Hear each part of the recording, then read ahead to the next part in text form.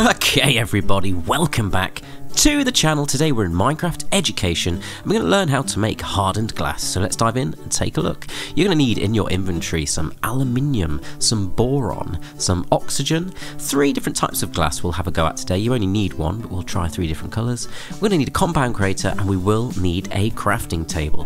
First of all, we're going to throw down the compound creator. I'm going to try and make some aluminium oxide. So we're going to put 2 blocks of aluminium in there and 3 blocks of oxygen should do it, and there is the aluminium oxide. Lovely. Next we're going to make some boron trioxide, so we need 2 blocks of boron and we need 3 blocks of oxygen, and there's the boron trioxide. That's it for the compound creator.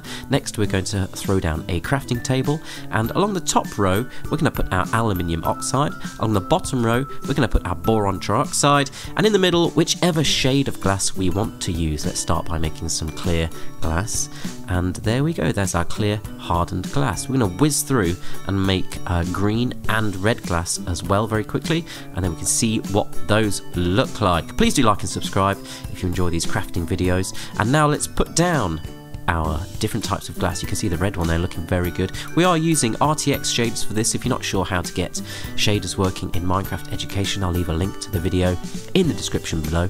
And as you can see, the main difference between these types of glass is that the regular glass breaks very quickly, and this here is the hardened glass. It takes a very long time to break down, and very importantly, it does drop and make a copy of itself, so you can place it, break it, collect it and move on, which is lovely.